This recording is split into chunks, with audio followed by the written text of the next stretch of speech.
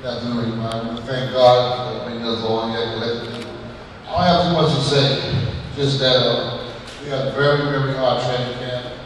My son's in the best shape he ever been in his life, mentally and physically. So, I mean, if you look at this guy's record, he's undefeated, he's knocked guys out, it's not going to happen. That's all I can say, it's not going to happen. Prepare yourself, but be careful what you ask for. Have a nice day.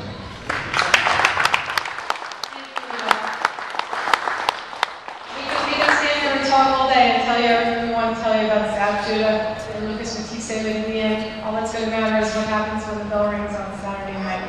And to give you a little preview of what's going to happen when the bell rings on Saturday night, I'd like to bring up the former junior welterweight, the former undisputed welterweight, and the future junior welterweight champion of the world, That's Zab right, Judah. baby.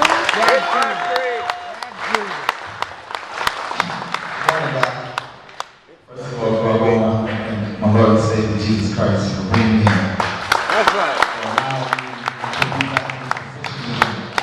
It's a great opportunity for us.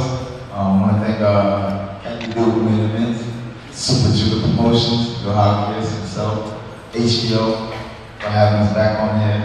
Team Judah. I mean, how much these guys have been with me and stuck by me. My team, Marshall Windsor, Mo East, Morris East, my Uncle Jimmy. He missed it at Rise, so he'll be there. My father, Original, been there mentally. My wife, Christina.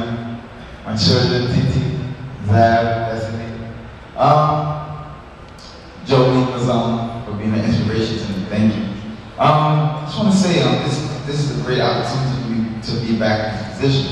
And I worked very hard. I dedicated myself. And I want to thank Lucas Matthysse and the whole Argentinian people for just coming up and having a confidence to take this fight. I thank them Saturday night. It's going to be electrifying, guys. I want to say, I see my brothers back there. I see Dane and Ariel. Good to see my older brother. I ain't seen him in a while. And my mom, my grandmother.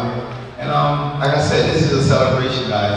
I don't want too much guys to be walking around tense and serious. Keep smiling because it's easier to smile than frown. And Saturday night we're gonna do a lot of smiling.